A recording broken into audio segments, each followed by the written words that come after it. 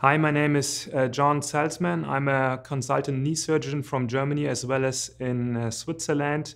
Today I'm gonna talk about the AutoCart procedure and the associated scientific background. According to my consideration, also to current evidence, the best way to repair cartilage defects is by using chondrocytes. Because when you have traumatic or degenerative cartilage defects, the chondrocytes and mostly the cartilage is vital.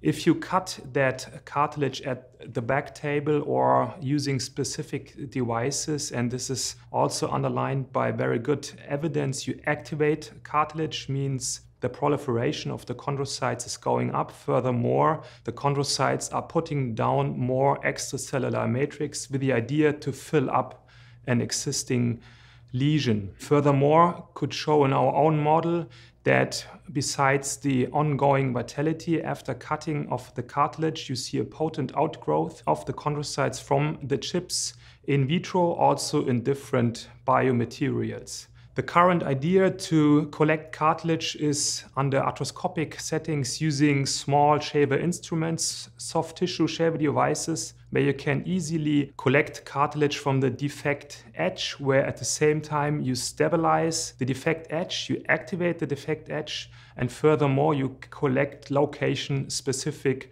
cartilage, which you can easily then collect in the GraftNet tissue collector device, where you always can monitor how much cartilage you have previously collected. In a nationwide across Switzerland multi-center study, we compared defective cartilage to defect edge cartilage and found out that defect edge cartilage has a very high chondrogenic potential for further implantation, much better than from the center of the defect. Eduardo Bonazia showed nicely that the smaller the pieces are, the larger is the surface and the better is the outgrowth potential, which is then again clearly connected to an ECM production, which is the final goal in cartilage repair. You are transplanting not naked chondrocytes, but you are transplanting chondrons. Chondrons means chondrocytes plus just adjacent pericellular matrix, PCM, and many important things for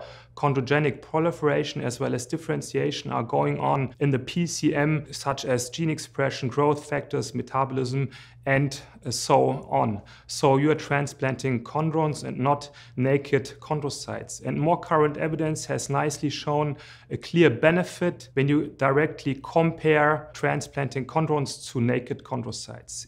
In combination of that said, minced cartilage via AutoCart procedure has a very, very high biologic potential. And that biologic potential has already been nicely shown by David Frisby in a publication from 2009, where he directly compared a modified ACI, meaning autologous chondrocyte implantation, to a minced cartilage procedure, a lower right image KAIS procedure, where he already showed the high biologic potential of the minced cartilage with equal results directly comparing to ACI. And this is a clinical case of an AutoCart procedure at the medial femoral condyle with a full thickness chondral defect, which has been filled up with a minced cartilage, which previously have been fixed with autologous fluid. And you can see here the very good stability for further on quick rehabilitation. So my take-home message is that AutoCart is a purely autologous homologous procedure.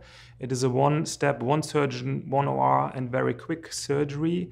It is arthroscopically feasible in most cases. You have no substantial change of tissue and you are transplanting location-specific, fully differentiated cartilage. Thank you very much.